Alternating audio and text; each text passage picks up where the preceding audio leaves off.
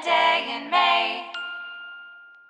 Hey guys, it's Jessie for Element a Day in May, and I am on set today, so I just kind of snuck in my car. I'm gonna get this element out for you guys. Today is Rutherfordium, and if that sounds like it was named after some guy, you would be correct. It's Ernest Rutherford. He was the father of modern nuclear physics. But that's not the coolest part about Rutherfordium. The coolest part is how they make it. This idea of synthesizing elements. So to start with, the atomic number for Rutherfordium is 104. And the way we come up with this atomic number, I say like I'm part of it. The way as a civilization we come up with this atomic number is by counting the number of protons inside of the nucleus of an element.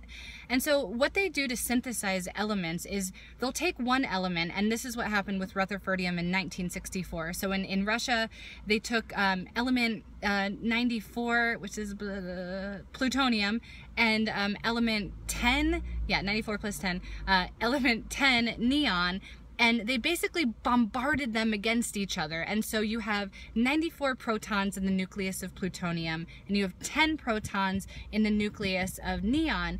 And so when they hit each other, it would kind of be like 94 plus 10 equals, for the most part, it was just 94 plus 10 equals 94 plus 10. They would stay their own individual elements. And then every once in a while, this fusion happened, and you would get 94 plus 10 equaled 104, and you would create this new element, and that new element was Rutherfordium. I talked a little bit about this last year for Unum Septium, and the reason why I thought it was cool to bring up again for Rutherfordium was because they did this again with Rutherfordium in 1969 in Berkeley, but instead of using plutonium and neon, they actually got the same, similar results using element 98, californium, and element number 6, carbon, and it was 98 and 6, 98 and 6, 98 and 6, and then woo, 104. I feel like this is a remedial math lesson. Granted, the Rutherfordiums that they found in these two different scenarios were different isotopes, but that is a whole nother story.